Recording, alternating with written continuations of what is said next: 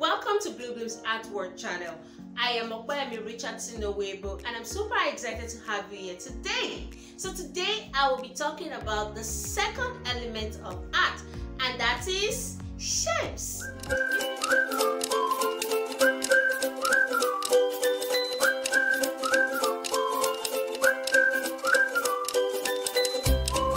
If you're yet to subscribe to my channel, please don't hesitate to do that now.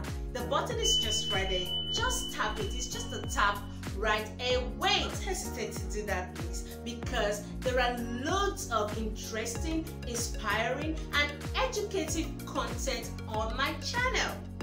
Awesome! Do you know that for everything you see, there is a shape? So you wonder what shape is, right? Okay, shape is a form of an object, like that basic look of an object. So if you see a football, you see circle, right? If you see a watermelon, you see circle. If you see a fridge, you see rectangle, right? So that first shape, that first outline, that look you see, that thing you see about that object is the shape. Now, number two, shape is a flat area surrounded by edges or an outline. So remember what I just said now.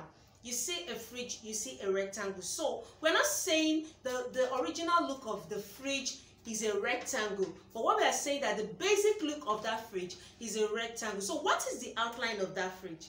It is a rectangle, right? So I'll give you another example for this. So another example is a pyramid. Now when you see a pyramid, the first thing you see is a triangle. That's why for children, they don't forget about a pyramid on time. Why? Because it's a unique object with a unique shape. We all know that triangle is one of the unique shapes we have. So now when children see a pyramid, the first thing they see is that basic look of the pyramid, and that is the triangle. Awesome, right? Good. So now, shapes can be classified into two. So what that simply means is that we have two basic classes of shapes, and that is geometric shapes and biomorphic shapes. So I'll get to it. Okay, so now number one is geometric shapes. Like I said, these are shapes that are precise, they are regular, they are basic, they have specific sizes, they have regular sizes, constant sizes. So when you see a triangle, no matter how big or how small a triangle is, it has a constant look. There's a way a triangle has to look. There's a way a square has to look. So these shapes have regular sizes, and these shapes are square, rectangles, triangles, diamond, oval, cross, and so on. So always remember that any shape that has a constant, precise, regular look or size is a geometric shape. Don't ever forget that. Is a geometric shape. And these shapes are mostly found in man-made objects. Objects like houses, cars, tables, chairs. Just think of that man-made object. So I'll give you an example. For cars, the wheels of the bus goes round and round, round and round. Do you know why children like wheels? Because the first thing they see in the wheels is circle. Yes, circle. So when you see this man-made object, you see shapes. You find these regular shapes, these geometric shapes in man-made objects. So I go to the second class of shapes, and that is the biomorphic shapes. So you wonder, right? I know in your mind right now, what you'll be thinking is, what does she mean by biomorphic? Okay, I'll get to it. Now, biomorphic is made up of two words, and that is bio and morph. Now, bio means life. Remember, biology. Study of life, right? So, bio means life, and morph means form. So what biomorphic simply means is life form. So biomorphic shapes are shapes that are related to nature, natural things. So what this simply means is that biomorphic shapes are found in nature. And remember, I said geometric shapes are regular, right? Now for biomorphic shapes, they are irregular. Remember, because they are found in nature. Is there anything that is made by God that you see that has, that you can say you want to put ruler, or they are the same? I don't think I've ever seen a leaf like you see like 5 leaves and they are exactly the same. No, they're not. But when you see square, a square is a square.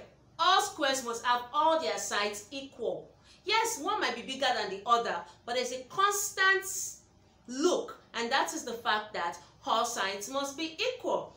But this is not so for biomorphic shapes. Why? Because they are found in nature, and these shapes may look like leaves, animals, insects, plants, clouds, and so on.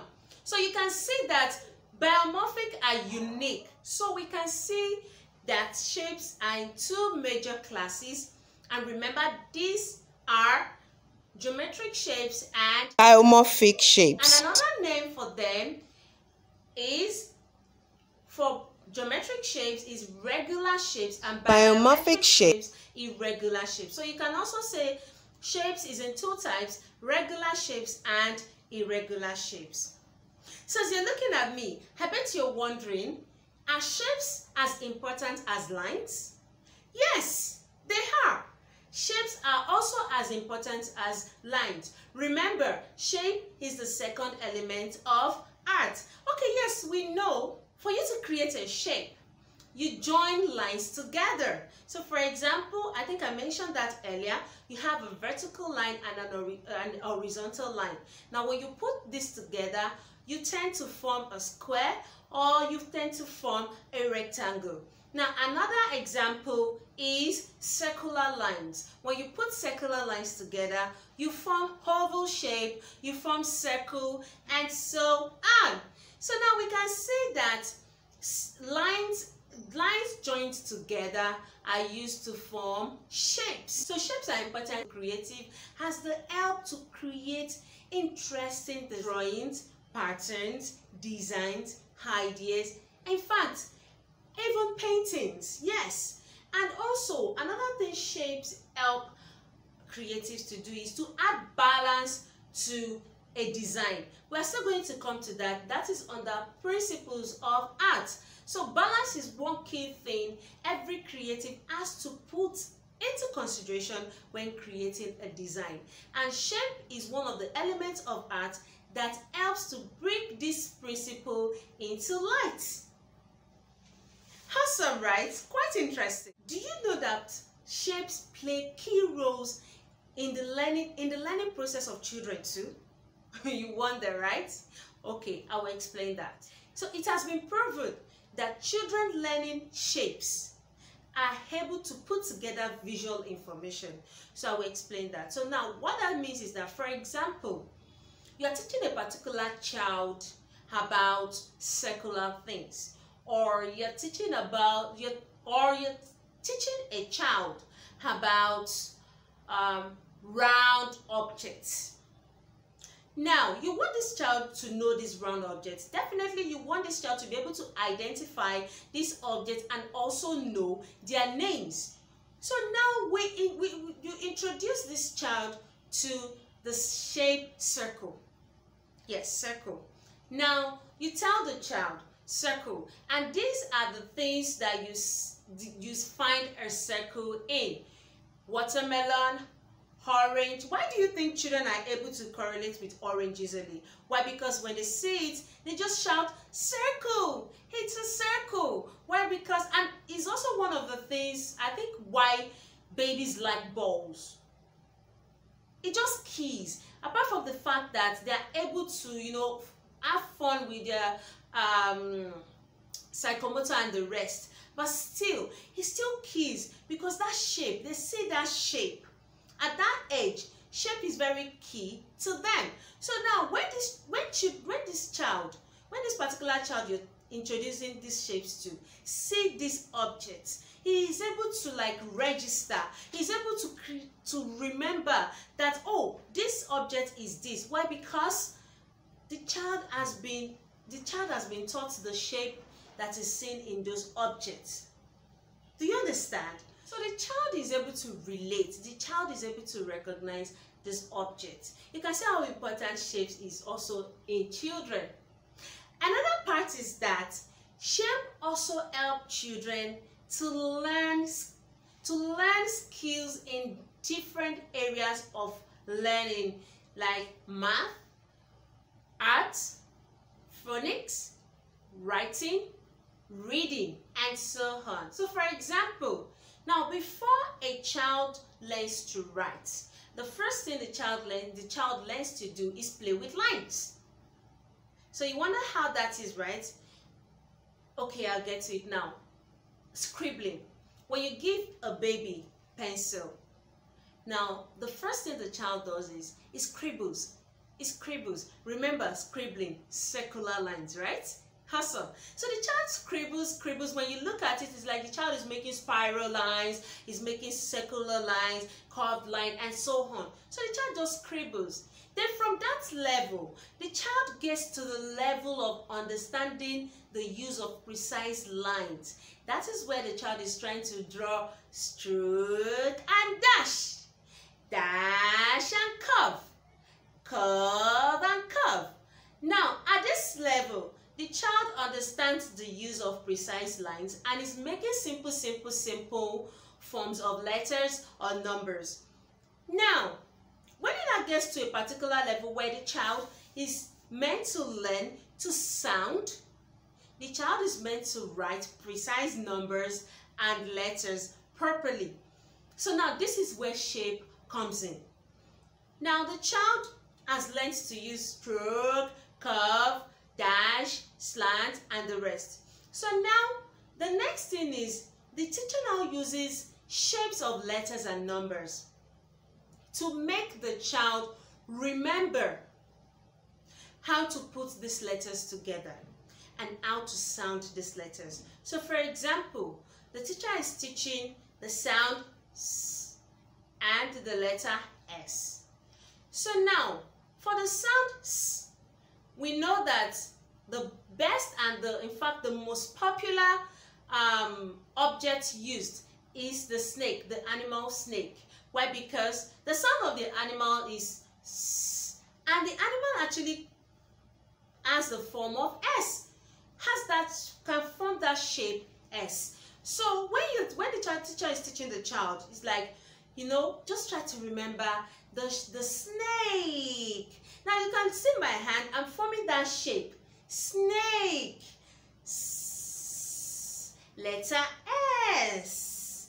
So anytime the child is trying to write that letter, trying to create the sound of that letter, the child, it just keys. The child remembers the shape and is able to correlate, is able to relate, is able to put together the sound, is able to put together the writing of the letter. So you can see how wonderful shape is as an element of art. It is not only applicable to designing, drawing, patterning, and the rest. In fact, it's applicable to learning generally, which also will make me mention that's one of the factors of art I mentioned way at the beginning in one of my lessons, which is the fact that it's a universal language. It's a subject that is applicable to all other subjects. It helps us to understand all other subjects. So shape is one element of art that has proven that, right? Awesome! So we can say that just like lines, shapes also play important roles in art and creativity. So what part of shapes do you find most interesting? Is it the classes of shapes or the importance of shapes? Please don't hesitate to drop that in the comment section. And if you have more functions of shapes, please don't hesitate to drop that as well. It's really important and it will be very nice if you can have a discussion on it. Thank you so very much for always coming back to my channel. I hope my content remain inspiring, educative, and interesting. And if you do find it that way, please don't forget to give a thumbs up and don't forget to share. I'm looking forward to seeing you next time. Till then, bye.